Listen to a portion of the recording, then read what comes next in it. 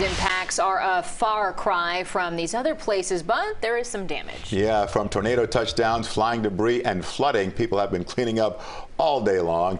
CBS 4's Joan Murray is in Cooper City with more on how Ian smacked us right here at home. 24 hours after ferocious winds from Ian's bands blew through Sunshine Village in Davie, several modular homes are empty. The damage clear even in the dark. Siding missing, windows and walls gone. I was in the military for 13 years, so it kind of broke bad memories.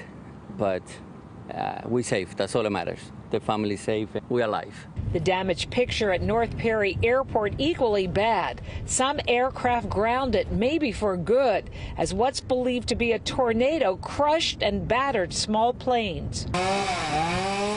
Chainsaws were heard all over Broward Wednesday as homeowners and hired hands cleared tree limbs from roads and yards. It was a sleepless night for Babette Heron and her family. We took turns staying up because those alarms kept going off for the warnings.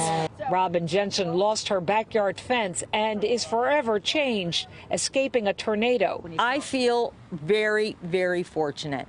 Our house was okay. We didn't have any damage. Nobody was hurt.